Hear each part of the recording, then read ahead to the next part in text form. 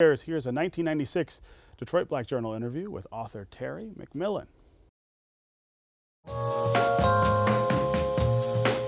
How do you feel about yourself as a writer, Terry?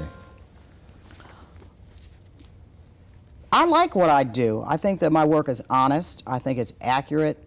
I think that it represents or portrays in a realistic manner black people in some context. And I like the humor in my work because even as a young person when we were without things, I don't remember ever really feeling deprived.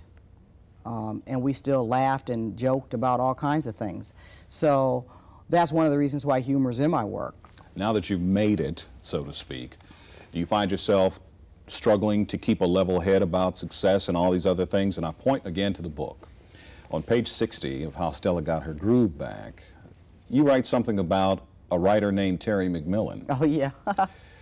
And it reads as follows. I picked up the hardcover version of Waiting to Exhale by that Terry McMillan, which I bought when it first came out, and I've been meaning to read it for a couple of years now.